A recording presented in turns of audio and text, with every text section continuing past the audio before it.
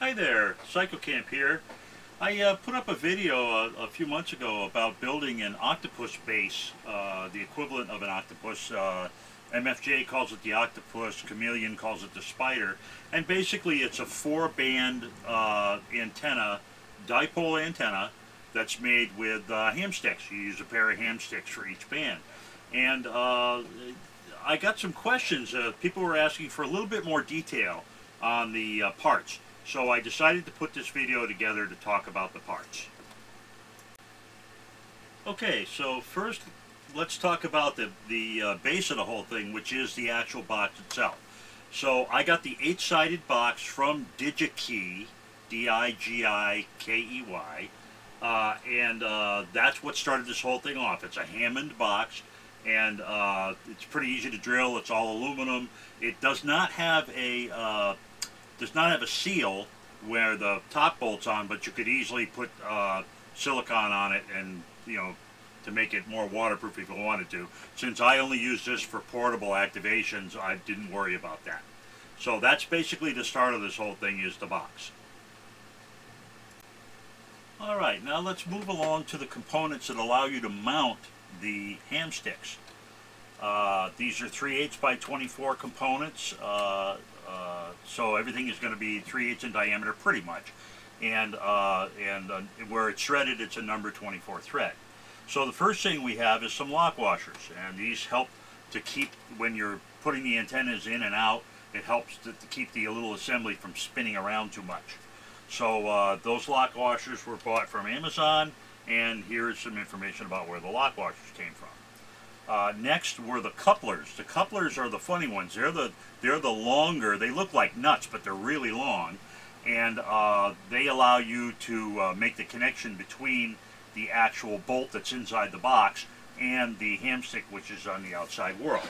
And again, those were bought from Amazon, and here's the page. It shows the information about those. You need a bunch of flat washers to connect things to, and to give the lock washer something to bite into so you don't damage the nylon. And we'll get into that when we talk about the detailed construction of each of the two kinds of connector, the grounded connectors and the driven connectors. And those, again, those came from our friends at Amazon.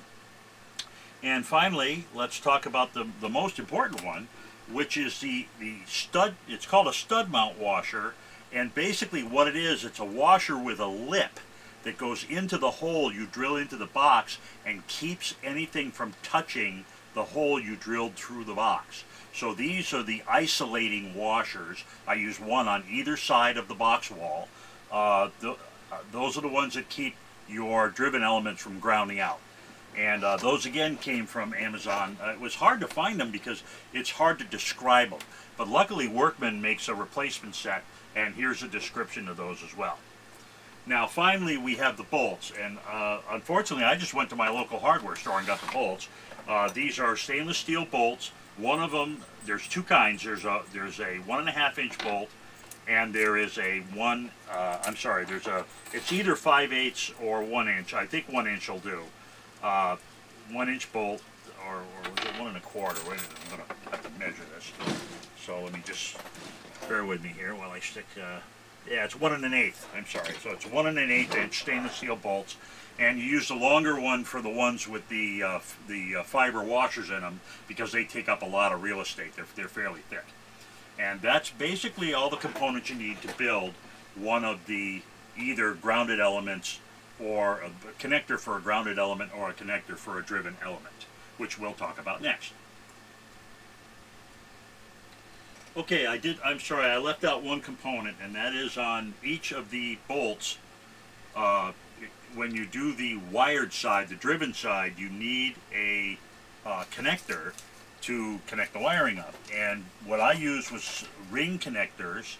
They are 12-10 AWG, wire gauge, 3/8 inch holes connectors. I got them from a little specialty shop, kind of like the local Radio Shack. It's called Cables and Connectors, but that's what you want to use. And the reason I used round ones was so that they would lay flat against the washers. I didn't want to take the I didn't want to use spades or any of that kind of stuff. I thought I'd use an actual round connector. I thought it would give me a better connector and all that. So I'm kind of previewing what's coming next in the video, but I did want to let you know about that one other connector. Okay, so now we're going to go through the detail of assembling each of the two different kinds of connectors. And we're going to start with the grounded connector. So this is the way you build the grounded connector in the box. And here's a picture of the completed box from my last video. Okay, now I'm going to switch to my desktop camera here, and I'll show you exactly how you put one of these together, with the exception of the well, I'm sorry, these are the grounded connectors. The grounded connectors do not use the wire, obviously, because they're grounded to the case.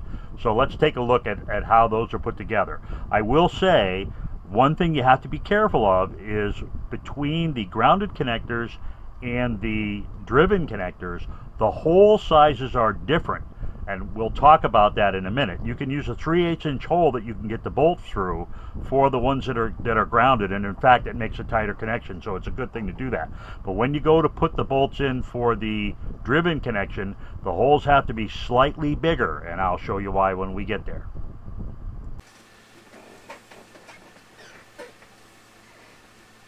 Okay, so we're going to go from the inside of the box to the outside of the box. So this is the inside, starts on the inside. This is what goes on the outside. This big gap in between here, this is the wall of the box. So this is the box itself, this big gap here.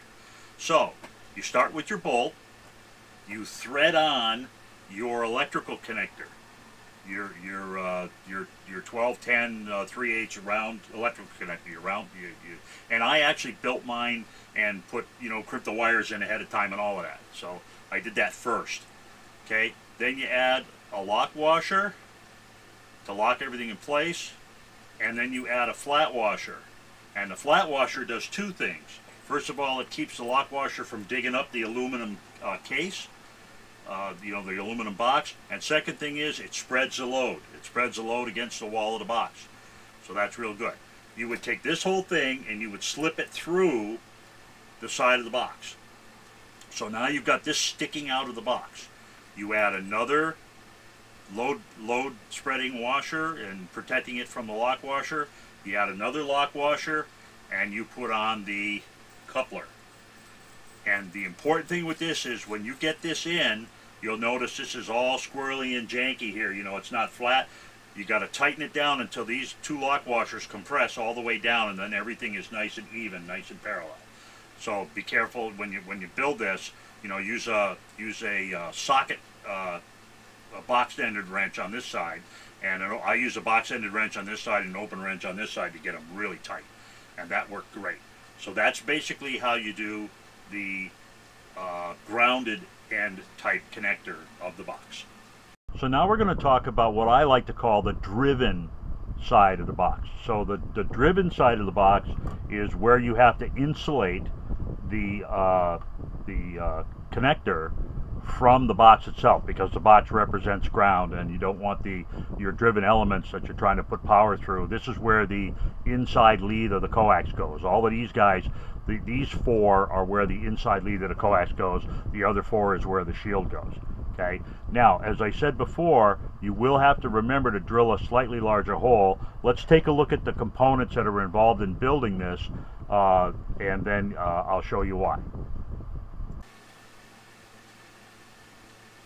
So here are all the components except the wire lead, and please ignore what I said in the previous segments. The grounded elements do not require wire leads, only the driven elements. So I built the wire leads ahead of time. You can see them in the previous pictures. They have the yellow cuff on them and the red wire. So those are those leads. But when you're building this assembly, you'll notice there's a lot more parts. And the big guy here is these washers, and they have these little lips on them. You notice the little lip? Well, that lip goes into the hole where that you drilled in the side of the box. And the problem is, the hole in the middle of this is 3/8, but you need room for the lip to go inside the hole of the box. So you have to drill the thing a little bit bigger, not quite 1/8 of an inch, but a little bit bigger. Try not to drill it too much bigger, or the stuff will move around. You don't want it to do that. But that's the reason you needed to do it. Now, in a lot of these, I've seen people use one of these, and then they put it in the box, and on the opposite side, they use just a flat nylon washer. And that's fine unless the thing kinks. If it kinks, it shorts out. So you don't want that. So I use 2 of them. I know it's not as mechanically a good idea to use 2 pieces of nylon in here, but I use 2 of them facing each other, and both of those edges insulate the bolt that's going through them from touching the box. So pretty straightforward. You've got your slightly longer bolt because you've got more components. Again, you put your driven lead on there. You throw on a lock washer to try to help keep everything steady. I'm still using the flat washer. In this case, I'm protecting the nylon washer from getting chewed up by the lock washer. So you have one of these.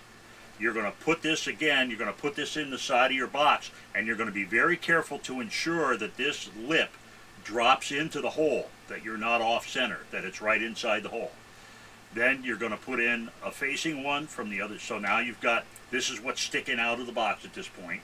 You stick another one of these in, you throw another protective washer on it, and you throw your lock washer on, and again with your coupler.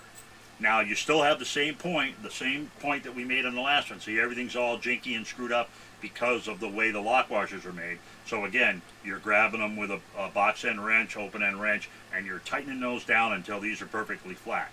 When you get done putting these on, make sure you take a voltmeter and check every single one of them and make sure it is not grounded to the box. So take on any of these metallic pieces, just check them with a continuity tester, a voltometer, and make sure that none of these are grounded to the box.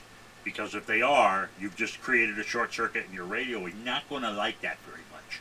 So that's basically how you build the driven element of the box.